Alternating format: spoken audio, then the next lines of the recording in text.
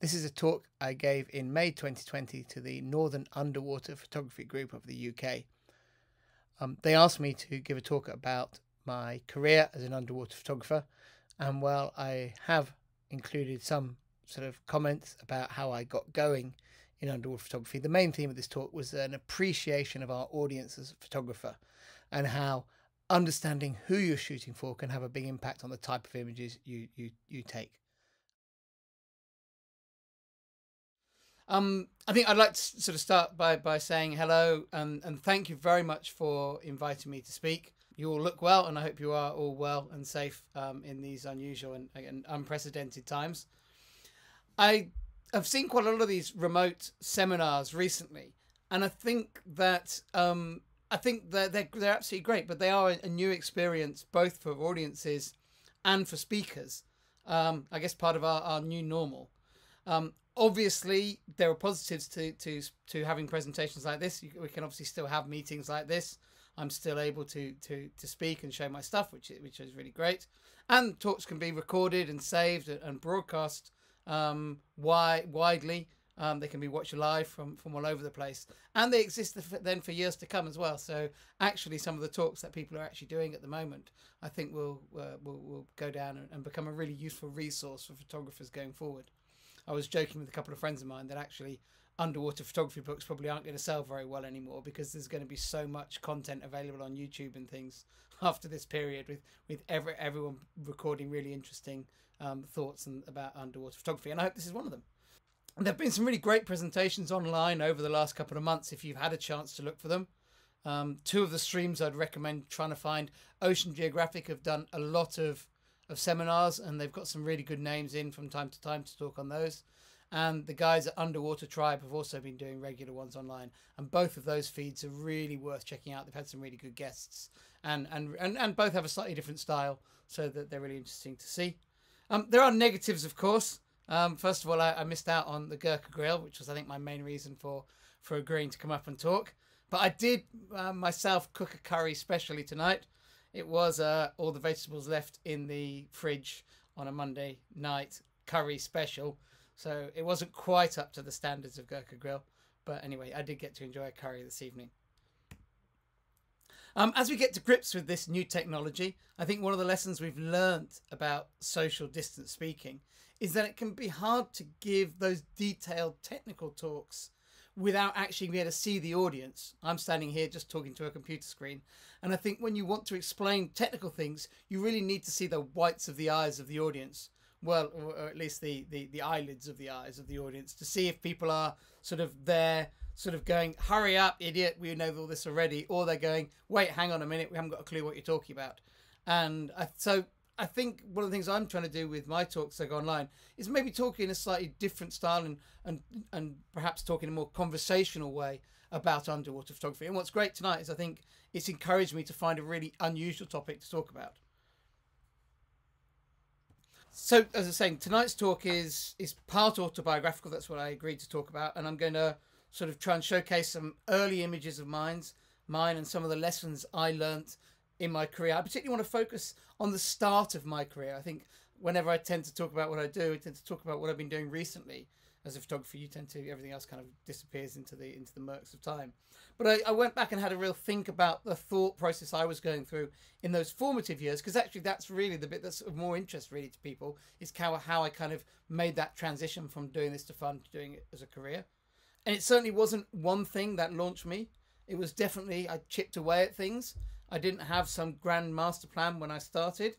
And if it sounds a little bit like that, that's probably more the benefit of hindsight and actually just putting things in an order now to make a good presentation, that it maybe sounds a bit more organized. Obviously, I had thoughts about where I wanted my photography to go, both in terms of the content of photography and as a career.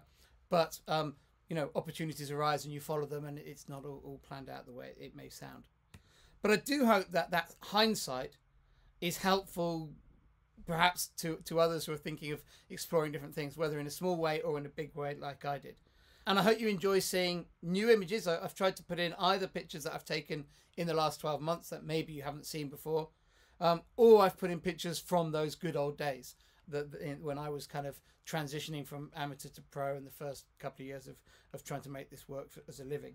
So not all the pictures in this talk, I would say, are really up to date, and many of them have been superseded both by myself and others, but they're pictures, a lot of them are pictures that are really important to me and maybe started what I feel like a subgenre or a genre within underwater photography. In addition to talking about myself, I plan to sort of weave some teaching, some thought process that you can take away through this kind of like a motif. And that is on the subject of appreciating the audience for our pictures and how that can really influence us as a photographer, which I think is a really interesting area. I've bookended this talk with 2 quotes from Ansel Adams, the great American landscape photographer. The first one, I'll read it out. I'm sure you can all read it there. But there are always 2 people in every picture, the photographer and the viewer. And I think Adams' quote is often used, and it's certainly intended, to encourage photographers to make their pictures their own, to actually put something of themselves, something of their own personality, their own individuality into the way they shoot a subject. But I want to take it tonight and talk about the final line of that there, the viewer, and make us think a little bit more about who we're thinking for, who we're shooting for. I think this question, who we're shooting for, is one that I've never really heard underwater photographers discuss before. And so I thought it was a really rich theme to pick into tonight to create a slightly different talk. The absolutely, perhaps the most important message in the whole talk, but the first answer to who we are shooting for is absolutely ourselves. And I love this activity. I have from when I first started, and I still love it today. I love the lusting after the gear, fettling and putting it all together pre-dive. I love going underwater, the weightlessness, the freedom, the adventure, the exploration, wondering what I might encounter next. Those who've been diving with me will know that my enthusiasm for diving burns very brightly still. Even when it's diving some place where I run workshops every single year, maybe a reef in the Cayman Islands or a wreck in the Red Sea that I'm diving for the 100th time, I'll still be leaping into the water full of excitement about what I can do when I'm down there.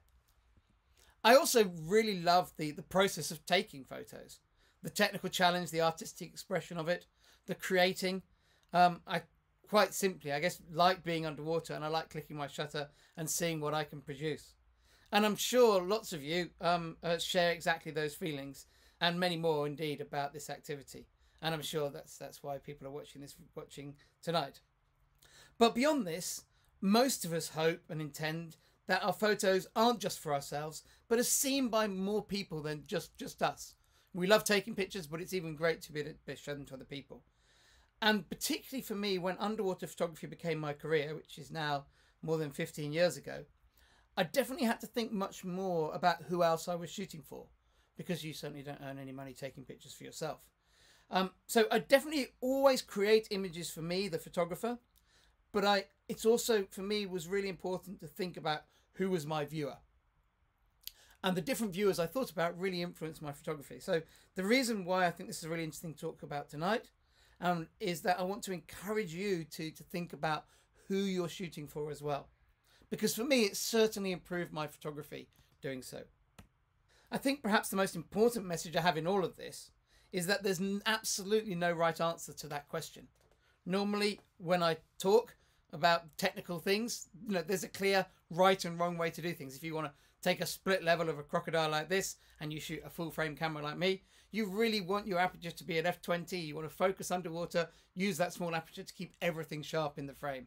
There's a clear technical best way of doing things. But I think in this aspect of underwater photography, this discussion about audience, there is no right answer. And we can change our answer to who our audience, our intended audience for our pictures is all the time. And that changes the way we shoot a subject, and that can be really good for our photography. In fact, I think this can really drive diversity in our work. It can drive us to work in different directions, to broaden our skills and to diversify our portfolio. But perhaps the most valuable thing of all is simply to think about your audience and allow it to guide your photography. And I bet actually a lot of you are already doing this, maybe subconsciously, if you've never really sort of thought about it before. But when you take pictures, you're thinking, oh yes, I'd like this to show to whoever. And I think this is something that certainly authors do all the time. When someone's sort of learning to write, whether it's particularly fiction, they're often told to tell their story to one individual, to have a person in mind. And this isn't because they want to sell their book to just one person, but I think that having that viewer, that viewer in mind for our work gives a direction to our creativity, gives it a focus. And it's exactly the same for photography. By considering our audience, it makes making those decisions about our photographs easier. And it drives us to create greater finesse because we've got a clear direction. It drives our photos to greater heights. Thinking about one type of audience, say a reader of a dive magazine, will make me want to shoot a picture of a frogfish in a very different way to maybe another. So here, for example, I wanted to take a wide angle scene to show this amazing weird fish and how it lives its life in its very specialized habitat. If I think about a different viewer, I might shoot the fish in a completely different way. This picture was taken on the same trip, but this was taken much more perhaps thinking about another underwater photographer being my prime viewer. Here, I really want to, to create a much more interpretive, much more creative picture that would pull someone in. So I think before we go into all of this, I want to stress that there's no right or wrong answers. Just a realization that shooting for different viewers is likely to take us down totally different photographic paths with the subject. And that can be really good for our photography. Another valuable lesson is to never underestimate that audience. We shouldn't dumb down our photographic vision or underrate the sophistication of their visual tastes. Almost every single human I've met, whether they know nothing about photography or not, will react totally differently when you show them a completely stunning image to a fairly mediocre one.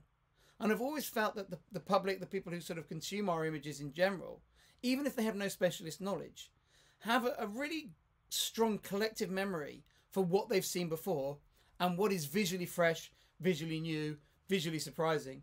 And I know which one is the one that will really pull them in and make them want to look at our work. So who is our viewer? Who is our audience?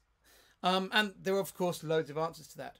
I think a lot of us, as well as shooting for ourselves, are going to want to shoot perhaps for our partner, showing them maybe what we saw on our dives, or if they came diving with us, show them to record some of the experiences that we shared. This is a picture of my wife here with a whale shark. I think that a lot of us, the audience that we're thinking of as photographers, are other photographers. And actually, I think this has been a really valuable thing for my work and has driven my work forward. And it's something that I've done a lot in the past, is really think that when I'm shooting, I'm trying to create the best picture to impress my photographic mates. And I think this motivation to impress our peers is really strong, and it drives us to excellence. And it particularly drives us to push those boundaries back.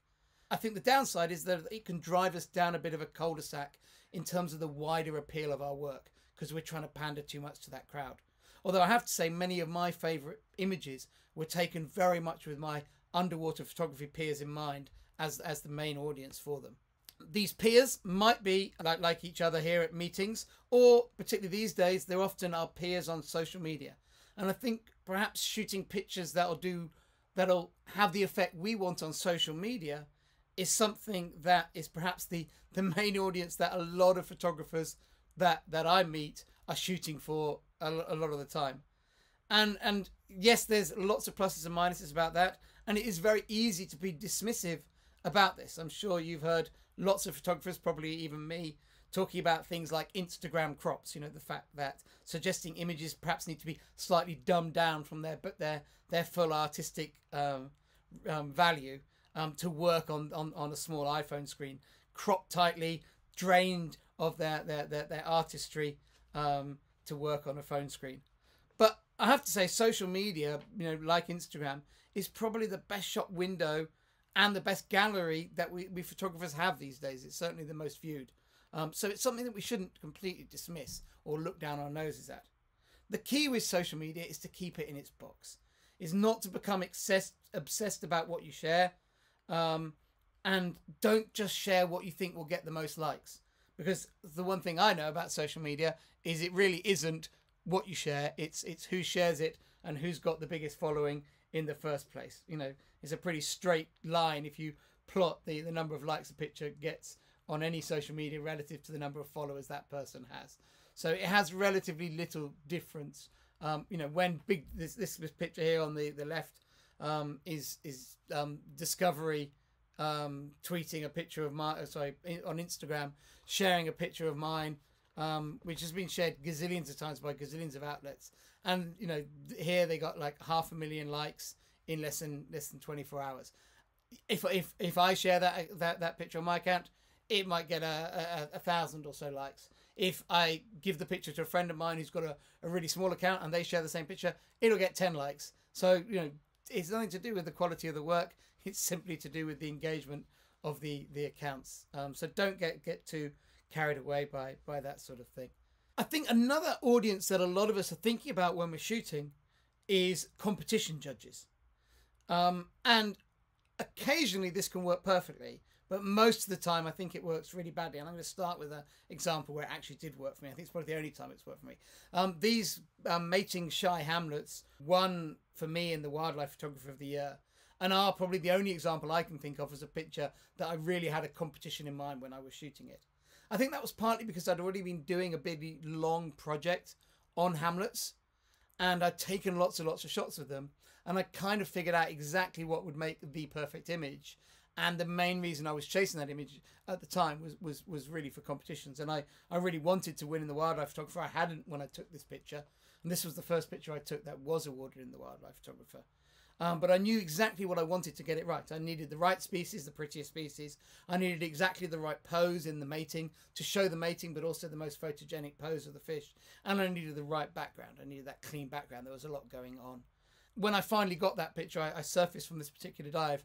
And although I could only see this picture on the tiny postage stamp screen on the back of my D100 camera that I was using back in 2003, I knew right then, or I remember saying on the boat right then, that this will get me to the Natural History Museum. And it's the only time, for the record, it's the only time I've ever said that after a dive, before or since. And fortunately for me, in that case, it actually did come true. But while shooting for contests is an excellent incentive to push our photography to new heights and to encourage us to find these fresh perspectives, the maths shows of competitions that most pictures that are entered don't win, and probably most of those people were thinking about competitions.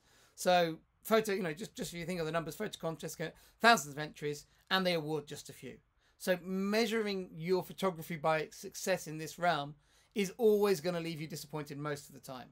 And if you don't accept those odds when you go into it, you can end up, as several photographers have done, very bitter, very twisted, very jealous about all these things that are going on. So I think that's a major downside of making competitions too much of a focus about what you're trying to do as an underwater photographer. If there is any sort of recipe for success, it's in competitions. It's to stand out by being different, by being yourself. This seal was a double category winner in the British Wildlife Photography Awards last year. And I absolutely don't believe it's any better than, as a photograph in isolation, any better than any other British seal shot, particularly that I've seen. But it's very different from the typical seal on a dome shots that most of us have taken many, many times. And I think it's that being different, being original, that actually allowed it to stand out in the competition. This shot, gets very widely published, and I know lots of people will have shots similar to this, maybe of younger seals. It's quite unusual to have this with an old seal with rotten teeth, but usually young pups playing on the dome. But this picture's never won a prize because it's probably just too similar to what everyone is doing.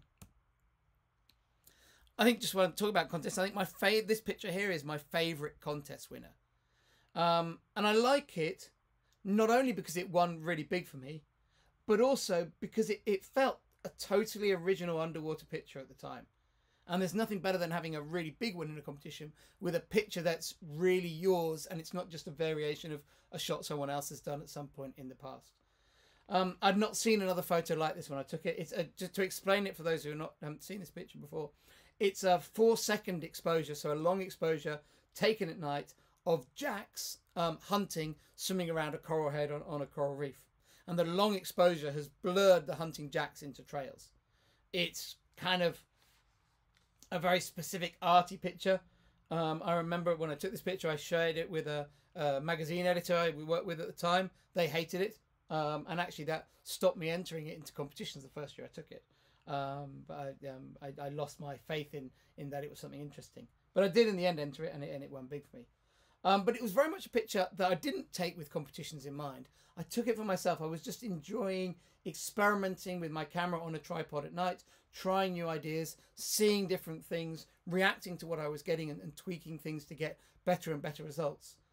It was only after the trip that I sort of really focused in on these pictures. And I think the lesson for me is, if you want those competition wins, focus on your photography and don't focus on trying to create a contest picture. As a competition judge, the most common mistake I see in entries for competitions is photographers trying to follow the latest fashions. And the most common reason that most shots fail is because they end up in that "we've seen it before" file. And that's usually because they're just a year or two too late. Someone's already been in that, got their foot in that door and got that shot. Most of the pictures actually that you get the second year after a great idea comes out are often much better than the picture that was awarded, and that's why people put them in. They're like, "Oh, I've got a shot like that winner from last year, and mine's even better. I'll put it in." But unfortunately, it's lost that originality cachet, and that can stop it winning in the really, really big competition, and it can end up in the photocopiers file. That said, I think there's a really fine line between imitation and inspiration when it comes to creating our pictures, and it's a line that we have to skirt. All photographers are inspired by other people's work, and it's really important to be out there looking at pictures both within our genre and outside of it. And I think that the quote that I put in my book, it's from Salvador Dali, the great creative genius, is that, his quote was, "Those," I've got to read this out, "those who do not want to imitate anything produce nothing." So if even Salvador Dali was imitating and absorbing inspiration from everyone else, then I think we all can make that part of our photography. The trick, though, is to absorb those ideas, but not to copy pictures directly. This photo here of an anthias shot against sunlight bokeh, created by the setting sun underwater, was inspired as a kind of a direct copy of pictures that nature photographers were doing on land, with flowers and birds around water on land, and the sun reflecting on the water. And I was just trying to recreate that effect underwater, and it created some original images. Not that they ever won any contests. This talk was supposed to be autobiographical, so I wanted to just talk about my early years as a photographer. Now, I started underwater photography as a kid, and I was, growing up, absolutely mad keen on marine life, particularly fish life, and I, to be honest, I still am. And the other sort of big influence on me was that none of my family dived. None of them really even liked to snorkel.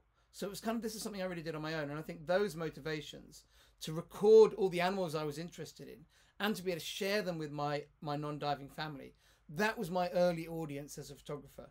But as I wanted to create stronger images growing up, I was motivated very much to reproduce the style of pictures that I saw in books and magazines, which in those pre-internet days were the only source of visual inspiration you could really find. And I was still at school when I took this picture. And it's a very classic underwater photography picture, but all this picture and all the following ones are all taken with the Nikonos 5 camera and a 15mm lens.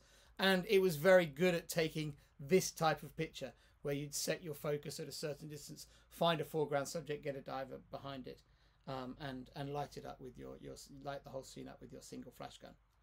But perhaps not that creative a picture.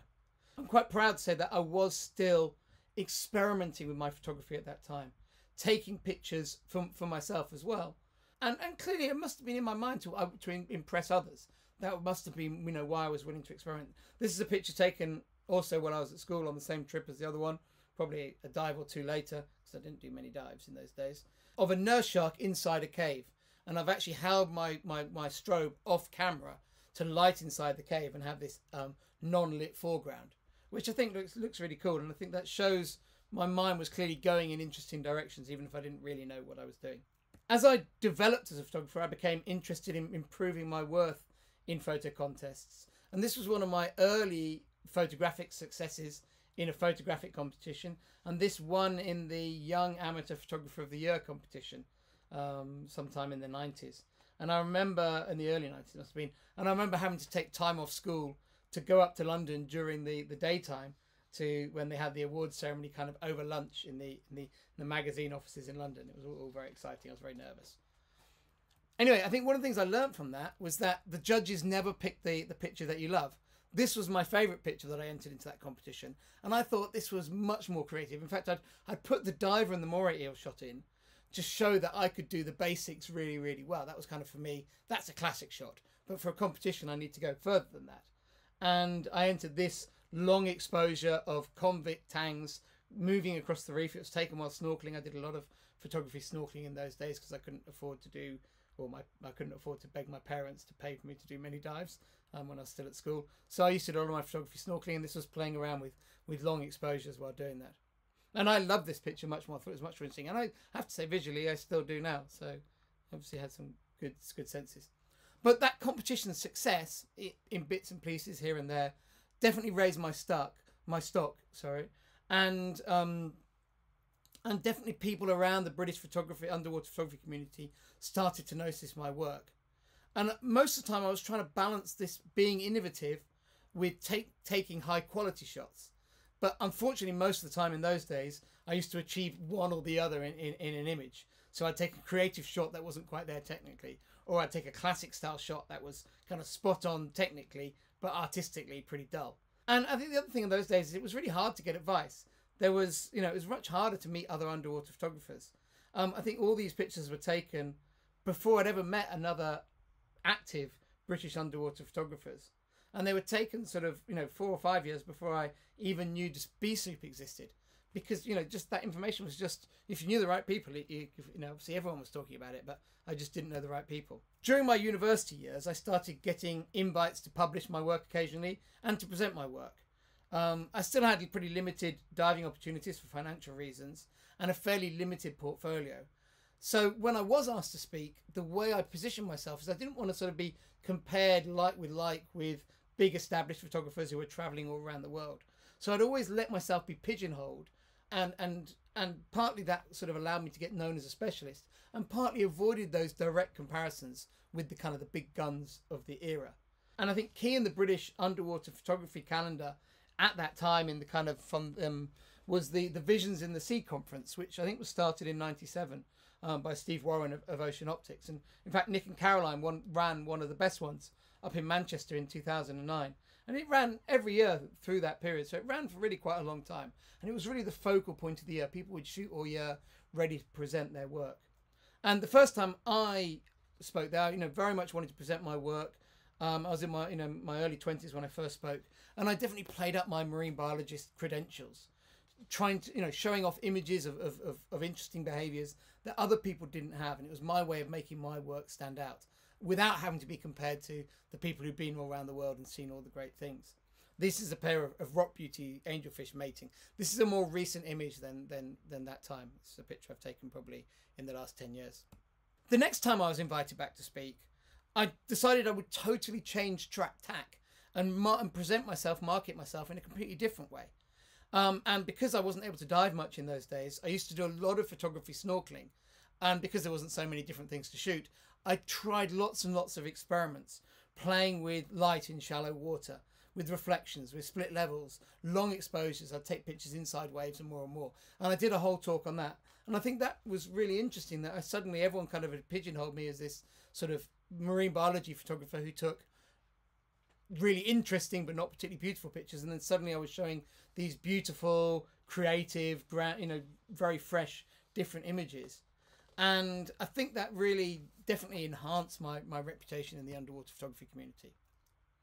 I was awarded my PhD at the end of the 1990s and started to actually earn some income working as a postdoc. Not a great deal, but some. And this finally allowed me the chance to travel under my own steam, to dive more and to shoot more. With these pictures, I was able to add a lot of international contest success. I didn't do underwater photography contests for many years, but during that period I had a lot of success, and particularly at the Antibes Festival, which doesn't really exist anymore, but it was very much the top underwater photography competition of the day, and as I would say, the underwater photographer of the year competition of those days. And there'd actually been very, very little British success for about 2 decades. It was like, it become like this joke in BSoup that, this competition never awards the British photographers, they hate all the Brits and everything. And this picture, which I shot on film in, I think, won in 2001 there. And I was actually attending the festival because it was a great chance to meet other underwater photographers. but I didn't actually bother going to the prize giving ceremony just because I just never assumed that I would win. I was just happy to be part of it. And actually that evening I won 4 awards, and I was sitting in a bar outside the award ceremony while my name was being read out again and again. But I think the fact that I wasn't there actually really got my name around, because it kind of became a joke in the room that I wasn't there. So if I'd been there, I'd have just gone up on stage and everyone would have forgotten about me. So I think it probably worked out for the best in the end. But it was a real breakthrough career-wise for me. I think I was fortuitous that there hadn't been a lot of British success. And so at the time, the British community and the British diving media made a lot of song and dance about it. And my first book commission, and a big healthy advance that I really needed at the time, came directly on the back of my success in Antibes. And that was really exciting. I think the big competitions remain incredibly valuable for this. The smaller competitions, less so. The media only watches the big few. But the small ones are great for pricking up prizes, for getting experience, and also for getting awards that the judges in the big competitions was too stupid to realise were brilliant. So I'm not against the smaller competitions, but really, put your effort into the big ones. And so, and for me, I was fortunate that within a couple of years of this, I was soon winning regularly in the Wildlife Photographer of the Year. And that just takes your work and the opportunities to a whole nother level. Really is just incomparable as a photographer to have success there. I think throughout this stage in my career, the thing that was driving me on was I really wanted my work to stand out from other photographers. I definitely wanted to make my mark in the field of underwater photography, and I was kind of most motivated. My audience in my mind was definitely my peers. My photography was really driven by wanting to create work that simply stood out from what others were doing. And this picture here was taken on a shark trip in the Bahamas with lots of other photographers. And I was just drawn to take this shot because I wanted to be different from everyone else. And that definitely stood me in really good stead. Camera technology was fast sort of improving at this time. I definitely became really well known for taking single animal portraits, particularly these sort of headshots, head-on shots, double eye contact shots, full of character. And these were made possible by the latest autofocus improvements. At that time, the cameras were going from basically autofocus that was borderline unusable to autofocus that was really quite good at following and tracking subjects, particularly if you were a good stable diver in the water. And I was using a Nikon D2X in the early 2000s, and that camera had much better autofocus than the cameras that had gone before it, and all the other cameras that were around at the same time as it that a lot of other photographers were using. I was aware of this, and I really wanted to play to the strengths of my camera to give me that sort of competitive edge. So I did a lot of this sort of portrait photography because I knew that my camera could do stuff. Although I have to say this particular shot, which is probably my best known shot from that era, was actually taken on a second camera, a crappy D80, if anyone remembers Nikon D80 from those days, because I had the D2X on the dive, but it had the wide angle on for this particular dive, and I wasn't intending to roll a macro, so there's an irony in that somewhere, I guess. I also did a lot of shooting using long exposures, usually by choice, but this picture actually wasn't. On one of the wet pixel trips I was co-leading in 2006, my unreliable Subtronic strobes that were always going wrong broke, but would still fire on full power. So for the whole trip, I had to shoot with my aperture closed right down, and as a result, really slow shutter speeds. So I spent a whole trip shooting long exposure blur shots with my Subtronic stuck on full power. But actually, it was really good because it actually meant that I really got on top of this technique at a time when others were doing it, but no one was really doing it. I think everyone was just trusting to luck. They'd dial in a slow exposure, probably use rear curtain sync, and just blast away and enjoy the effects they got. And by having to do a whole trip of it, it really got me on top of the technique. And you know, I don't want to do much too technical stuff tonight, but in short, if you're keeping the camera still, use rear curtain sync, and if you're moving the camera, move it slightly faster than the subject and use front curtain sync to get these sort of effects. And although I wasn't the originator of these shots, actually at the time, my American friends who were on all these wet pixel trips used to call these shots the British technique. Because you know, but it was actually, I was shooting so many of them because of camera problems. I think I see a lot of fortune in the way cards fall, and definitely serendipitously in this period, when I was breaking through in underwater photography, it coincided with the rise of digital cameras, which really rewrote a lot of the rules in underwater photography. And I think many of the established photographers at the time didn't want to accept that, or maybe just stuck with film because it's what they knew. And, you know, to be honest, they just ended up stuck in the mud. On top of that, the ones that did switch, a lot of the older pros just carried on shooting the same shots just on digital. And I think perhaps some of the newer photographers, although I've been shooting underwater for a long time at this point, but so the newer photographers who are willing to get excited about digital technology, it really left the door open for us. And the technology was sort of tailor-made for running away with it, as we all know, we all shoot digital now.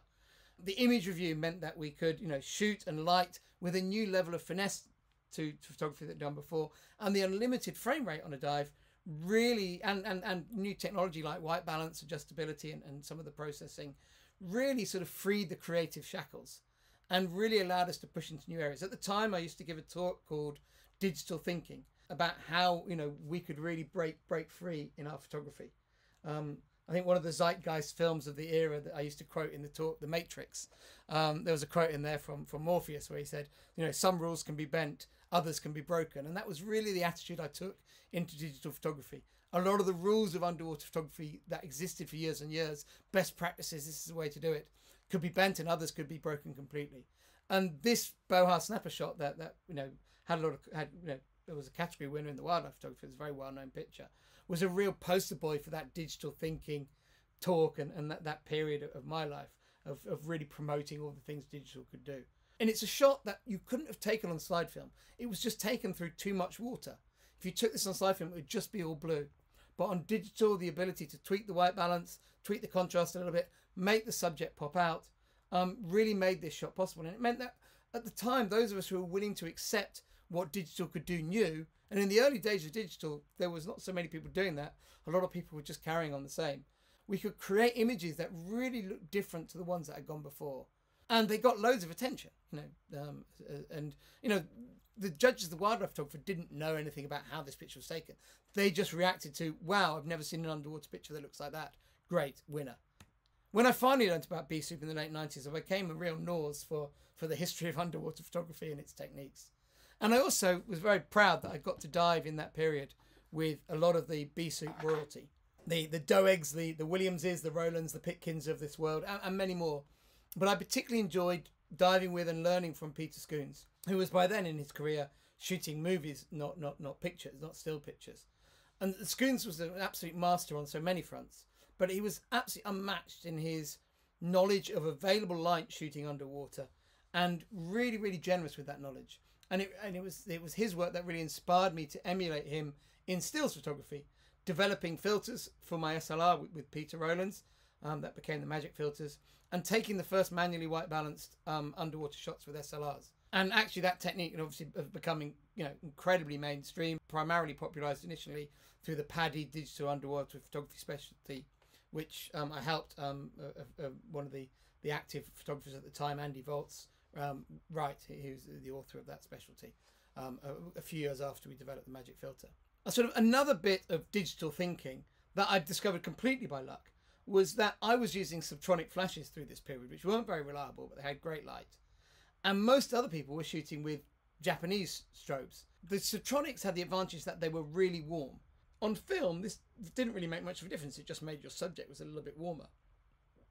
But on digital, which none of us realized at the time, it with a camera that had auto white balance, it had a much bigger impact on the picture, particularly the background watercolor. And I'm sure most of you are familiar with this. But basically, the theory is if you use cool strobes, the camera white balances on the subject to create the subject having the right color balance. And as a result, it has to warm the whole picture up, and it makes the background water more greeny blue. So the blue doesn't look so good. If you use warm colored strobes, the camera has to look, the auto white balance on the camera looks at the subject, makes the subject neutrally colored, and has to cool the picture down so it makes the blue a bluer blue. Tops in. So I was very fortunate that I just happened to have strobes that were making my blues great. And it took for us a few years to really figure out what the hell was going on. People thought it was my camera.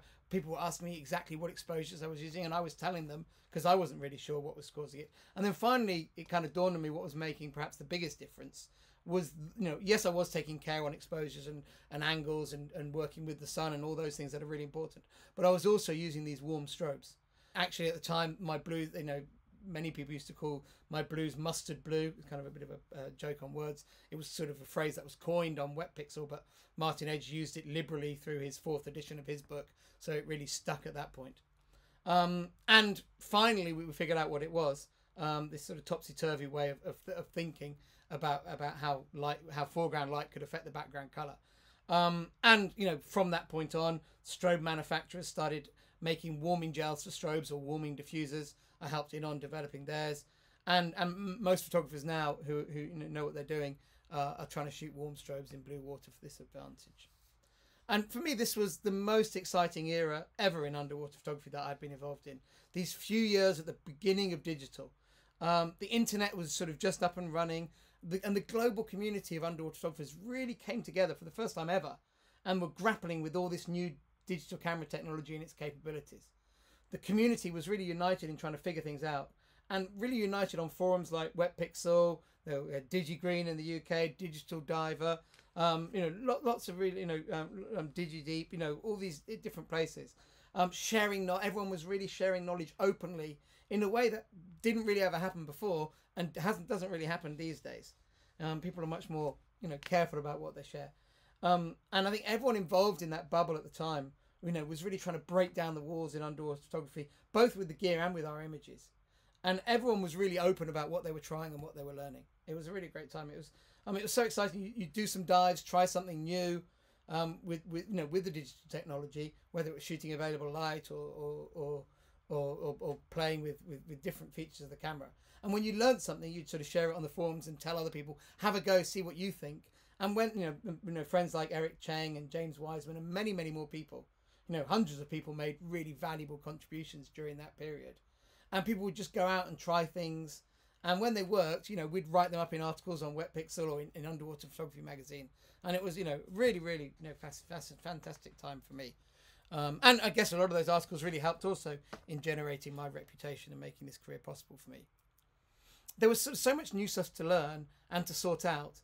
And there was such a sharing vibe amongst all of us. Anyway, throughout most of this era, the audience that I had in mind for my pictures was very much other underwater photographers. I was always shooting pictures to impress other underwater photographers. And that was great for developing a career within our community and developing a reputation. But in 2004, I decided to make a big change in my life. I left my job in science and decided to make underwater photography my job. And I don't need to tell you how little money I was making at times during the early years of that. But the need to earn money from my photography definitely changed my photography. And one of the early mental shifts I made was to consciously delay that sort of moment of elation, of satisfaction, of making a great image, from the moment of actually taking it and seeing it come up on the screen to the moment of seeing it published. I think it really impressed on myself the need to get photos out there and get them earning. And I probably should have made it the moment the check actually arrived, but perhaps that's just too long a wait for some of the publishers that are out there. The two people when I'm shooting, for magazine-y type output, I'm thinking of are that sort of typical reader and the editor, both of whom vary a little bit with publications. One is the person who the pictures are really aimed for, the reader, and the other is the sort of doorman who's controlling who's coming in, as it were. For example, in Dive magazine, the typical reader doesn't need to be spoon-fed the basics about the underwater world. You can assume that they know subjects, so you can show them in slightly more interpretive ways. But you want to capture dives as they remember them, which are invariably the best bits of the reef or the most exciting encounters, reminding them why they love this sport. Editors want both eye-catching and storytelling images to make their publications, make the features work. I've always seen myself more as a photographer than a photojournalist, but I really enjoyed this challenge of trying to make these storytelling images, these narrative images, and broaden my photography skills. And it was definitely a consuming challenge to take the reader to these places and clearly illustrate my feelings about the location through my work. And the other thing is, magazine, definitely, forced me to shoot more people pictures. I think there is a bit of a fallacy in underwater photography that the only images that sell have people in them. All these covers here, predominantly on diving magazines, none of these have people in them. So it's not really true, but there's no denying that learning to enjoy the challenge of shooting people is really valuable as in career type underwater photography. Primarily because magazines want to use them, but also because a lot of underwater photographers don't want to shoot people shots. The number of even really established photographers who goes, oh, I don't like shooting people, I don't shoot people. It just makes it easier for the people who do to sell their pictures. I think another truism of professional photography is that the most valuable pictures aren't the ones that you already have taken or that you really want to take. They're the ones that don't yet exist, but some client really, really wants. And often they're not particularly artistically exciting. So I've never really done lots of commissions during my career. I think the era of that is slightly over as well. But I do really enjoy them when they come along because they challenge me, I think, really well as a photographer.